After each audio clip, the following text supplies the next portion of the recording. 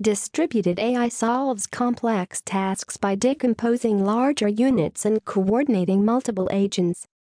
You want to design an AI-based technique to process complex data from technical devices or web resources. It's possible to use a distributed AI technique to process data by using a mathematical and algorithmic strategy which I can translate into code. Hello universe. This is Zahra M.M.A. Sadiq.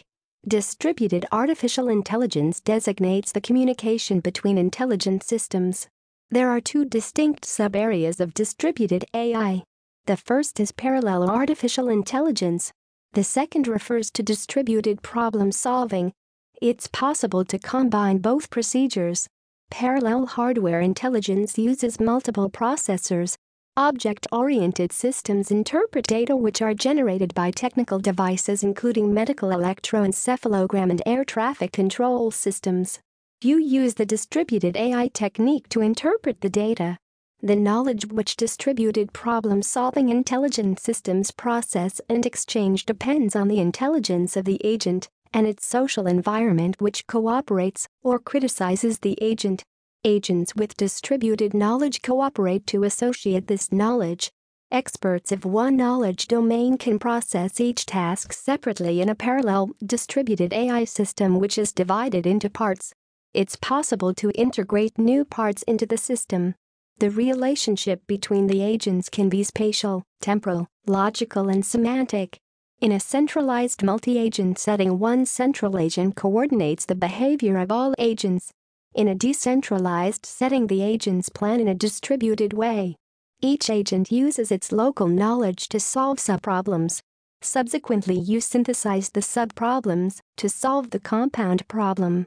The agents can process a large amount of similar data sets in a parallel way. They can also process data from different sources.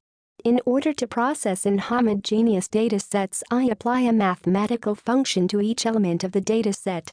Distributed constraint satisfaction problems assign subtasks to agents.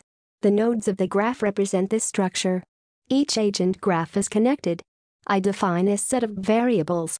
I define a subset of the set of variables. I define a set of constraints.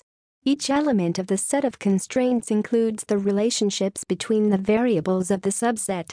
Each agent represents a variable.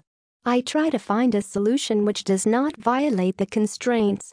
The initial values of the constraints equal 1. The cost results from the sum of the weights of all the constraints which are violated.